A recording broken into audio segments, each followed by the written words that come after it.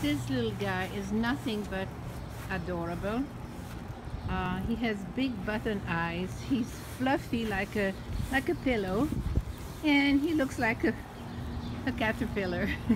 He's really cute. He's very shy in his kennel. I mean, no show of teeth, no growling, nothing. But he said, "Oh, I'm a poor little guy. Please leave me alone. Don't take me out." No way. You're coming out. That's right. That's right. So, you know, he finally accepted, and we went out. We are here in the garden on the beautiful fake green grass, and he's just enjoying himself. He's sniffing around. He did his pee and poo as soon as we got out. No marking involved, and that's really very nice. Baby, come here. Come here, little baby. Come here, little Fluffy. Oh, I love fluffy dogs like that. This is really cute, and those eyes and that little nose, really adorable. Really adorable.